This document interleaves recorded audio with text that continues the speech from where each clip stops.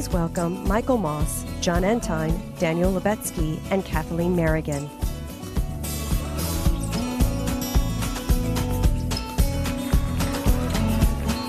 Thank you.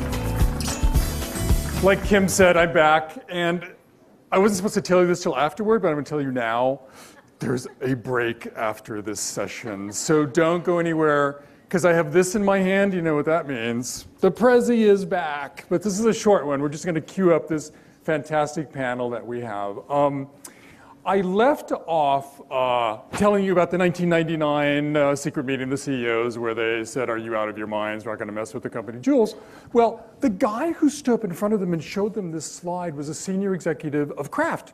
And he said, I'm not going to take that. And he goes back to Kraft, and he convinces the CEOs of Kraft, there were two at the time, to take a unilateral anti-obesity program. And they did sort of three amazing things. One, and this is so now 2001, 2002, they decided their advertising to kids on Saturday morning was horrible, and they cut back on ads for their most sugary products. Two, they told their scientists, thou shalt not no longer dump as much as salt, sugar, fat in your products as you simply want to maximize allure. We're going to put caps on every ingredient. And then they go to the Kraft. Then they go to the FDA and they say, we've been less than perfectly honest with our consumers because we have a bunch of products that actually have multiple servings in them, but we've done some of our own research, right?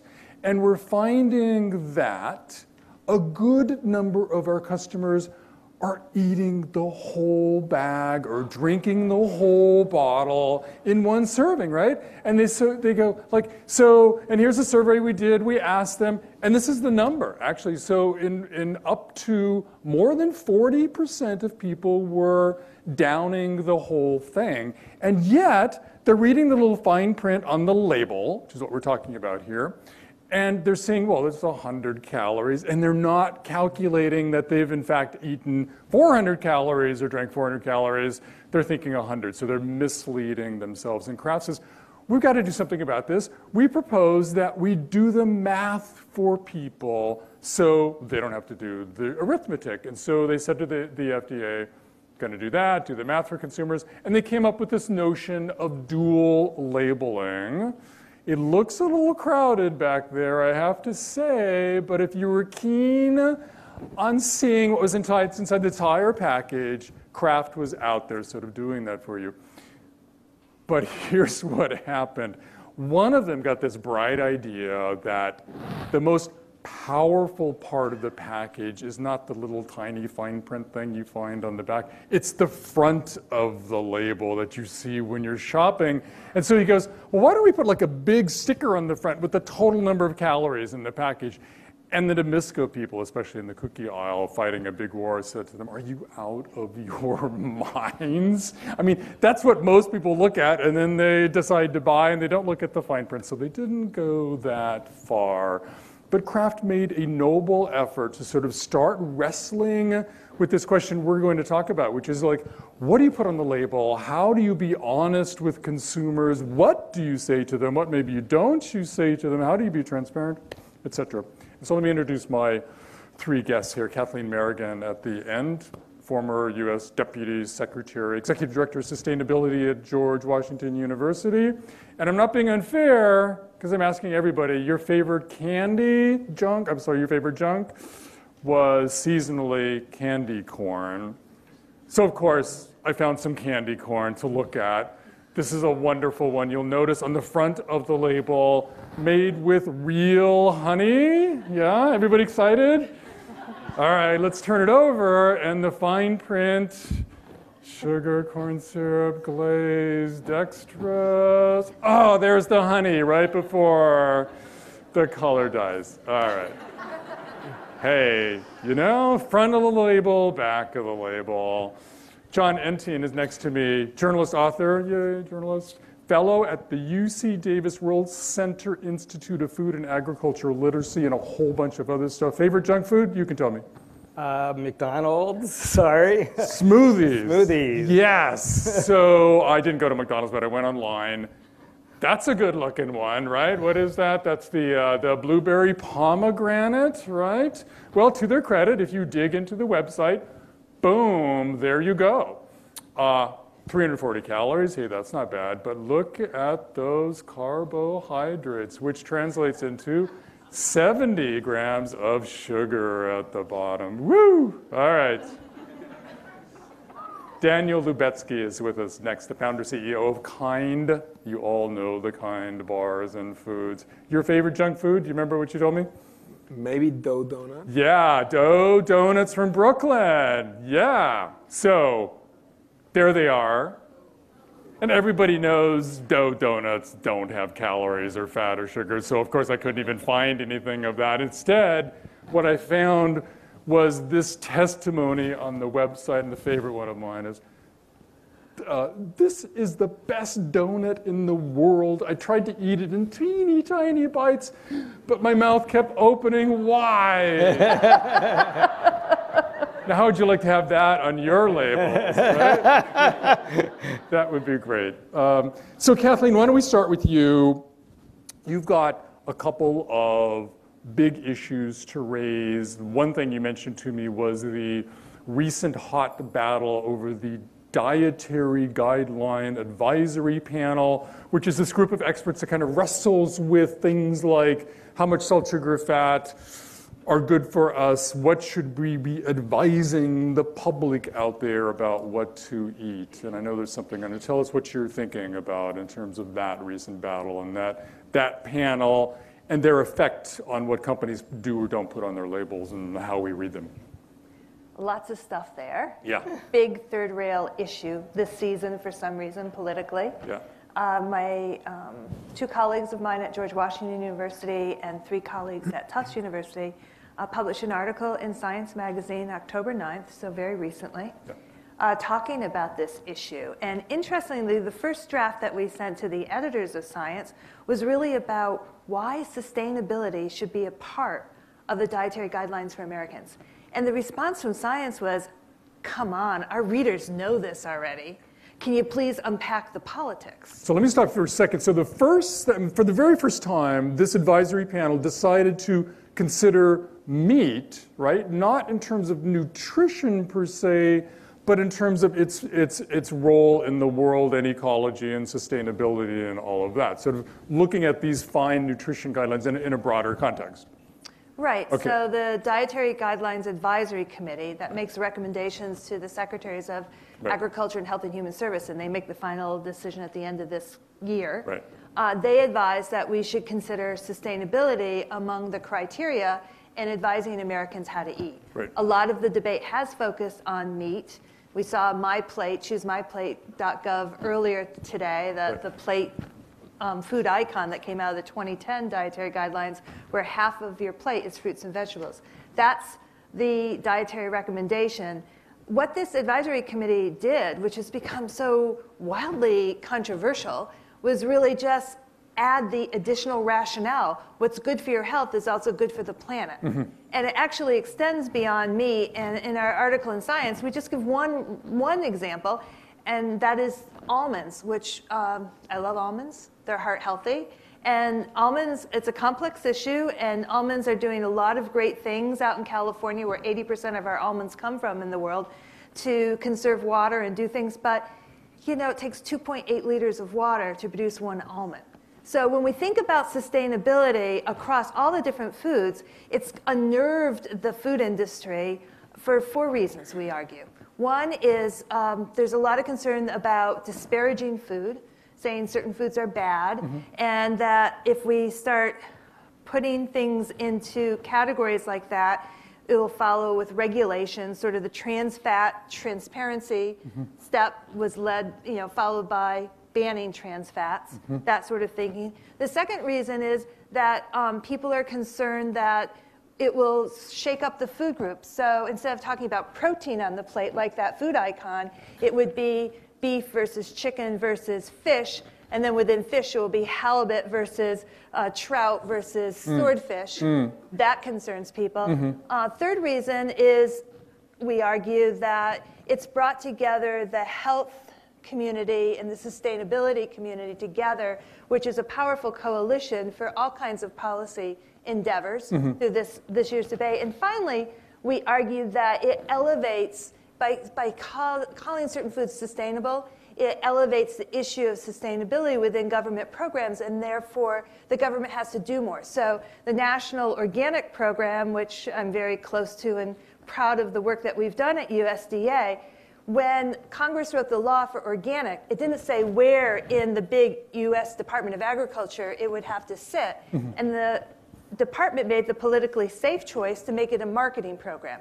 Not a better for you program, a health program, a nutrition program, but a marketing program. So your bottom line on sustainability and the proposal was? Let's do it. Let's do it. Let's do it like the Brazilians have done it. Let's do it like it's done in the Netherlands and in Sweden. And it's the science is there. John is jumping out of his seat. No, I want to go for it. I just want to say that this is, I think, more complicated perhaps than I think you understand the complications, but there's a political context to this. Sustainability is a word that means nothing and everything. It's been around for 15 years. It's interpreted differently, and I think you raise a very, very interesting problem when you talked about when the National Organic Program was started. It was started as a marketing program, correct, but it was done for one very good reason, because there is no scientific evidence that organic food is better for you, more nutritious for you, or even more sustainable for you. There's a lot of evidence that sustainability can be achieved through a lot of different methods. There's conventional agriculture and use of genetically modified foods that are in some cases much more sustainable than organic foods. So when you start introducing a term like sustainability, and you have a very narrow group of people who are defining that, that adds a whole political dimension. If it's a broad debate about what is sustainability, then it's a wonderful debate to have. But if it's one driven by people who have a view, let's say that organic food is naturally more sustainable than conventional food, then I think you're really making this a very problematic, politicized situation. You guys have met before, I take it, right? No? And this is why I put Daniel in the middle, but please. I love it because I was very worried that everybody's going to fall asleep, but he's going to wake you guys up. But I have to address that because in 1990, I don't know if Senator Kerry is still here. I saw him wandering the floor. Oh, thank you, Senator. So in the 1990 Farm Bill, we had a debate on the Senate floor about what the definition of sustainable agriculture is. And I remember working with Senator Kerry on that. It was a roll call vote. The whole omnibus Farm Bill, when it passed the Senate on unanimous consent, but there was a roll call vote on the definition of sustainability. I know the definition. It's a very good definition. I helped write that definition. It's been standing in law unchanged for 25 years. So this idea is we can't do this because we don't know what sustainability is. I don't buy it. Give me an example. I'll give you an example. What about no-till farming technique, which is something that organic farmers never use, rarely use no-till farming. We know that it's a much more sustainable practice. It's used generally by farmers who use genetically modified crops, and yet for some reason organic farming is romanticized as more sustainable. You have a concept, a definition for sustainability, but when you actually put it into practice and examine specific practices, I think you have to understand in my mind, it's a much more nuanced situation. You have to look at certain situations where certain practices are better and others in which other practices are better. But the idea that somehow organic farming, which I know you're an enthusiast for and consult for the organic industry, but it is a very, very narrow definition of what sustainability actually is. Can I add one? Yes, please, Daniel.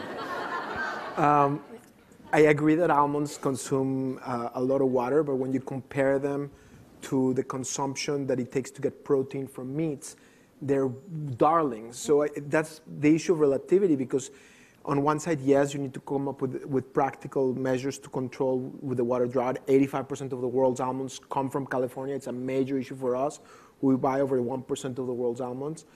And yet, when you really compare your options for how you're going to feed the world sustainably into the future, plant-based proteins are far, far, far superior to animal-based proteins. So I do think it's a complex issue. I'm actually in favor on sustainability in general, but I do think it's a very complex issue, and I think it brings back the conversation we were having earlier about the law of unintended consequences, because all of these legislation that we as small companies end up facing, we just discover so many ways in which what Congress intended ends up having the completely opposite impact. And I can give you a couple examples if you like. Please do, yes.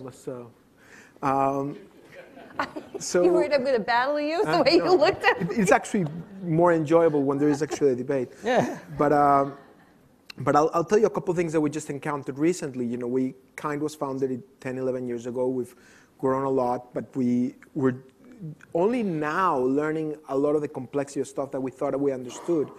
And a couple of things that I learned over the last couple of months is, for example, the way the government currently ranks protein, it penalizes protein, like protein from almonds and other tree nuts, vis-a-vis protein from meat. And the reason for it is that our bodies don't produce 9 essential amino acids that we need to put in our bodies for us to function well. And the World Health Organization, where they were thinking about that child that they're only going to get to help once with that protein pack, they needed to fit in those 9 essential amino acids. But then we brought those regulations for the World Health Organization, which makes sense in developing countries, here to America. In America, we don't have that problem as a general thing that we're not eating enough protein. We're eating too much protein and from too many sources. And so, for example, almonds have 7 or 8 of the 9 essential amino acids, but they don't have lysine. But lysine is found in milk, in cheese, in meat, in many other ingredients. So the likelihood that you're not going to get lysine from your diet in America is 0. It's close to 0, unless you're having hunger issues, which we need to address separately. But for the vast majority of people that are able to feed themselves, you don't need to have this frankenfood in terms of whole food. And what ends up happening when the FDA favors certain things like that is it creates perverse incentives for food manufacturers to try to supplement a product with that lysine so that it can get the 100% score of protein. Or just one more example, which we won't do because we really want to prize the whole foods rather than the micronutrients. But when you're obsessed about just monitoring the micronutrients, it creates other perverse incentives. For example, we just learned this the last few months. Today, Fruit Loops qualifies, it can use the term healthy.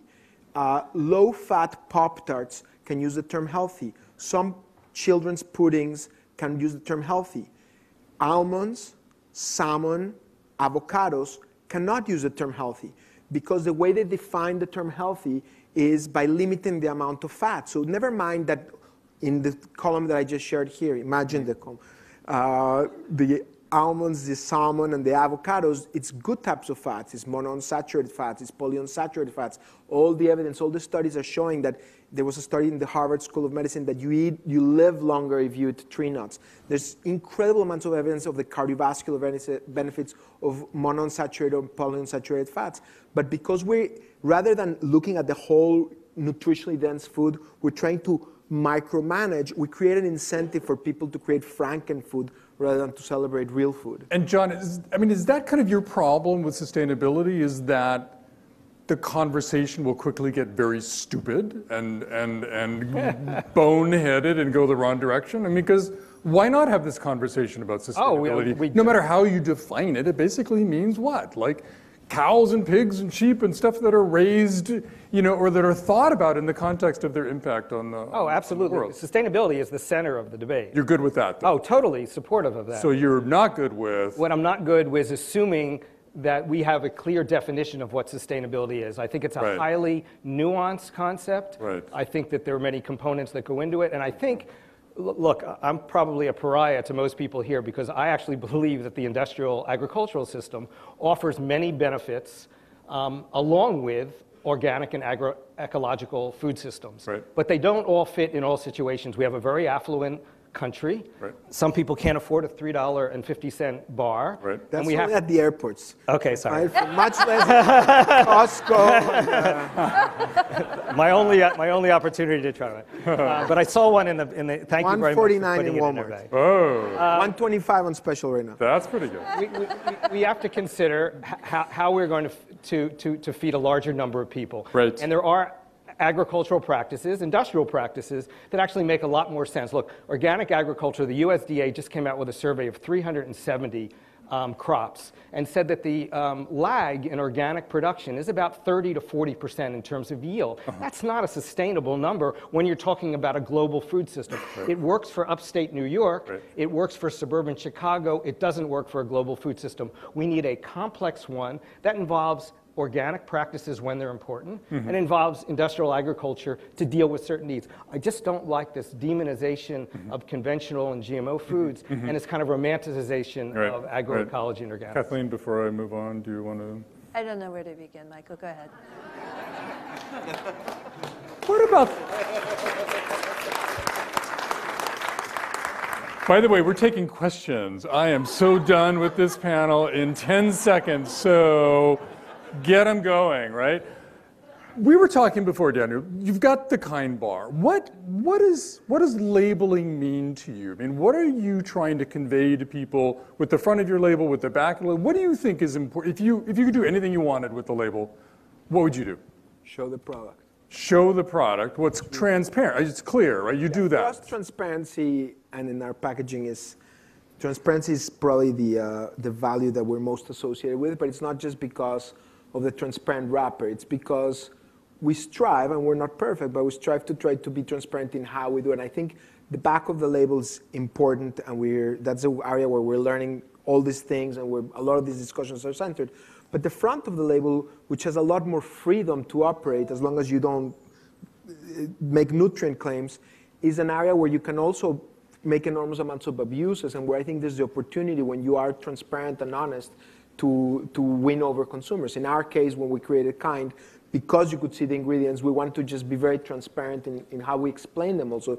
So our ingredients are pretty, the names of our products are pretty boring. And it's very hard for a couple of my marketing team members are here. It's very hard when you're creating names to just hold back and not come up with a fun name like, you know, Chunky Monkey.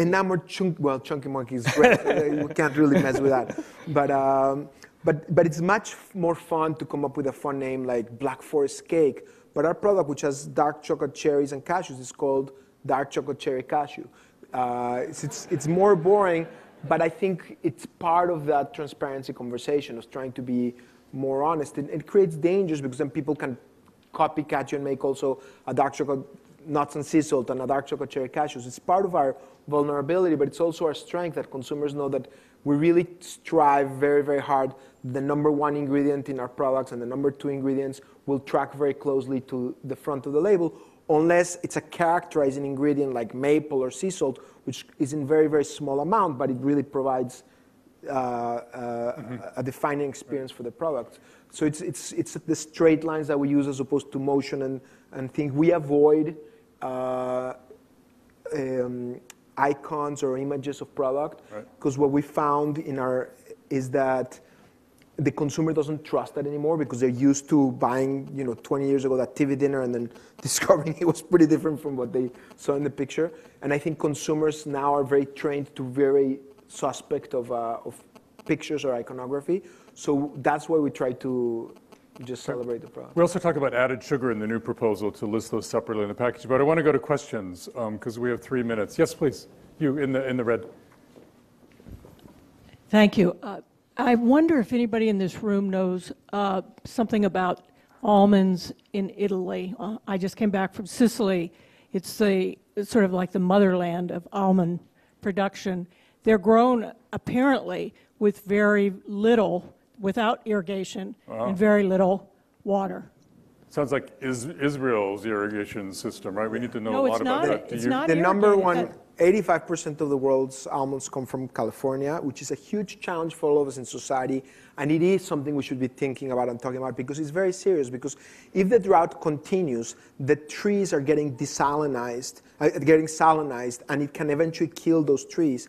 And maybe eventually you can plant them, once spread about, but it takes 7 years to plant trees. So almonds is just one example of all these other crops that if we continue with these issues, California is one of the breadbaskets of America, and the issues that we're going to face with climate change are very serious.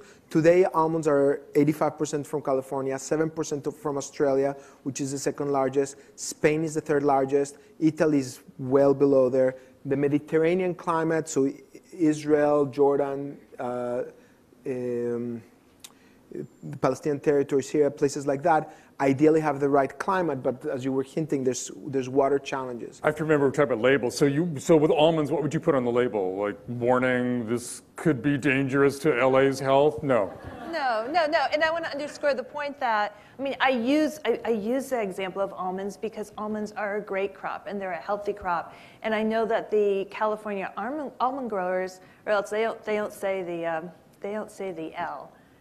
Almond, right? That's what they say. They say my family we says shake almond. the hell out of them, right? Anyhow, so almonds are, they're doing a lot of great work there in terms of water. And in fact, a lot of where the almonds are grown, there used to be rice and cotton, which is a more intensive crop. My point in this is that these issues are inherently complex. They're, in Massachusetts vernacular, wicked important, and it's time we start dealing with them. One more question. You had your hand up before. Yes, please. Or maybe two. I've been around long enough to have heard about how we're going to run out of food any minute for the last 40 years. We grow enough food right now for 9 or 10 billion people. Make it a label question, though, if you can. Oh, okay, sorry. I'm answering John's Okay. comment that we have to have biotech and we have to have these high-tech things because it's ridiculous. We're not going to feed everybody. That's the myth. Well, the myth it may be a myth, but no scientist and no policy person, either in the United States or, frankly, any major politician involved in the agricultural policy believes your point of view. In fact, there's some new books that just came out about this. One quick one, and then we're done. Yes, sir. So a point of clarification in terms of your statement, Mr. Entine, about there being no demonstrable advantages to organic. I didn't say that there are no. I did not say that. I said Nutritional that there are value, nuanced value. advantages to both kinds. What on a label would you? Nutritional. My apologies. What on a label would you be able to say are the advantages of GMO product in? As an ingredient in something? Well, first of all, I don't believe that we should have mandatory labels. I think we should have voluntary labels, as we have now in the United States with a non-GMO project. And why? Why? Well, put it this way. I'll just give you an example. The New York Times, the Washington Post, Scientific American, the American Association for the Advancement of Science, the American Medical Association, all have come out against mandatory labeling for a variety of reasons. One, because it's highly distortive of a specific kind of breeding process, which is genetic modification, which is, frankly, standard as part of all kinds of evolutionary development of food. So somehow teasing out a certain kind of process and labeling it is very, very deceptive. It also stigmatizes it. If you look at the labeling bills that have been proposed, like the one in Oregon, for instance, it does none of the labeling that exists anywhere else in the world. They wanted a label on the front of a package that essentially becomes a skull and crossbones. We already know what happens when we put a label like that on. We did it with irradiation back in the early 60s, and people avoided something that's very, very health beneficial to the food system. So we know that stigmatization doesn't work. We also know that stigmatization hasn't worked in Europe, where it's reduced access to a variety of products. So I oppose it because I think it's really detrimental to science, and we don't put science to a democratic vote, and I don't think there's a big clamoring for it either. That's a good answer. Last word, Kathleen. Since it's a panel on labeling, I want to end with a mini story. When I was deputy secretary, I went to Utah to visit a small slaughter facility, and I found that they had meat that was coming from New Zealand, trim, that would be frozen, and it would be shipped across essentially the world, where it was thawed in Utah, and then it was mixed with locally produced beef. And at the end of the processing plant, it was labeled freshly ground. Now, if I'm a mom and I'm going to the store and I see that hamburger that's got that label, I probably don't think it was frozen meat trim from New Zealand. So there is a role for government in rationalizing labeling everything from A to Z. Great. Thank you. Thank you. Thank you. Thank you. Saved it. I do like it. Oh, coffee break is on. When you have a, I want to. was just curious.